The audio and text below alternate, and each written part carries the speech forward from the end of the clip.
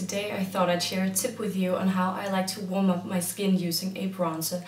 And I'm not going to do regular contouring today. I'm actually just going to warm up the skin to give the impression that I have been in the sun. As you can see, I'm quite pale and I love that sun-kissed look, but I don't get very tan, so it's nice to be able to cheat. And the bronzer that I've chosen today is from Max Factor.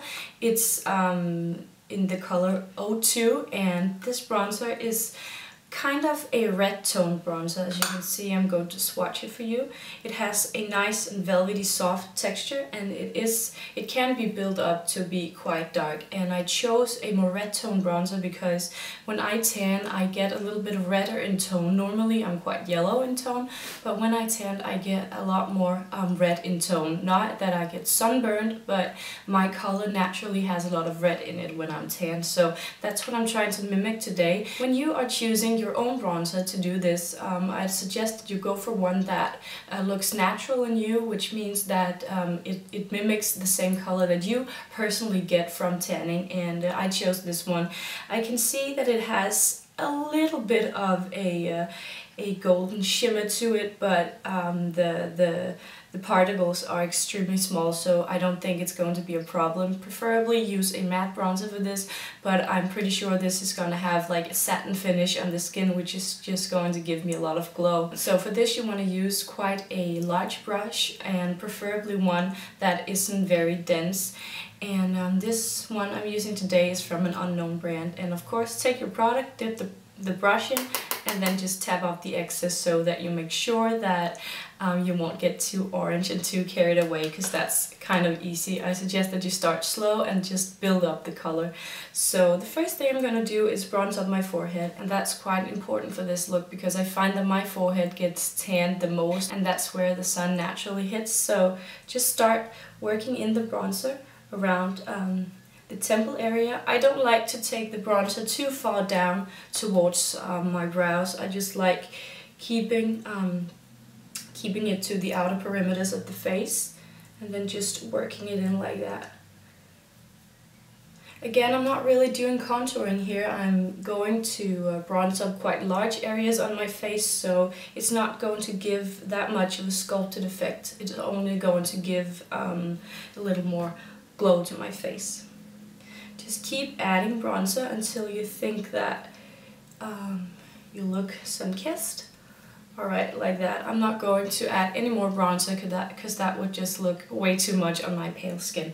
So again, I'm dipping the brush into the product, and now I'm going to focus on the cheekbone area. And normally when you contour you make a line here, and that is quite a low part of the face, and the sun won't hit there as much as it would on the top of the cheekbone. So the bronzer today I'm going to use sort of like a blush and a bronzer on the same time. So not where I would normally contour, but just above that. So starting from the outer part of my face again, and just working my way in.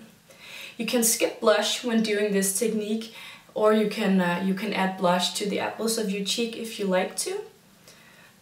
I'll see when I get there. As you can see, I applied right on the cheekbone actually, not where I would apply a highlighter, but more where I would apply a combination of the contouring color and the blush. Then I'm doing the exact same thing on the other side. I'm just working my way through with quite thin layers so that I won't get orange. I'm not hitting the apple of the cheek, just focusing on the higher points, like so. Alright, what are the next high points of your face? That's your chin and your nose, and be quite careful these places. So I'm going to just tap off the excess on the back of my hand and bronze up my chin a little bit, and just take the rest on my nose. And that is actually quite an overlooked place. I always see people place a lot of highlighter on the nose, but today I think we are going to bronze it up just slightly to get that sun-kissed look. And also make sure, if you have applied a lot of bronzer to your face, that you take it just down your neck a little so that your face and your neck matches. Alright, you can see that I have gotten a lot more color to my face now, and that I've just hit like the high points of my face, my nose, my chin, and my forehead, of course, but I've left the inner part quite untouched, and I haven't done a lot to this area either, so my face has a lot more dimension to it still without really contouring my face with this bronzer, and I quite like this technique. I'll just show you how it looks when you pop on a blush. 1 second. Alright, so the blush I chose is a corally color from Clarins, and I'm just going to pop this on the apples of my cheeks. I'm just staying on the apples of my cheeks and not dragging it backwards way too much. Now that the blush is applied, I like to go in with another brush. This one is the e.l.f. complexion brush, and then I just blend out the product so that there are no harsh lines on my face. Everything has to look blended together and really, really seamlessly. So that is it, and that's actually the finished result. You can go in with a highlighter if you want to. I think I'm just going to leave it like this. Maybe just blend out a little more here on my forehead. I really like the simplicity of this makeup. A bronzer and a blush, and that's actually it for my complexion contouring highlighting action. So I hope that you liked this video and that you found it helpful and maybe found another way to use your bronzer. Thank you so much for watching, and I will see you soon. Bye!